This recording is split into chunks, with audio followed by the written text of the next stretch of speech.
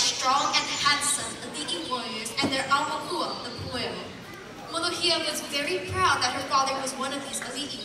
However, she would often get sad when he would voyage, and she would sneak off to be alone with her thoughts. Each year, as the seasons change, these warriors set out on their va'a to trade harvested medicinal herbs known as la'au lapa'au for food products with neighboring island communities. The wahine of their village always sent these brave warriors off with beautiful mulas and prayers for their safe journey.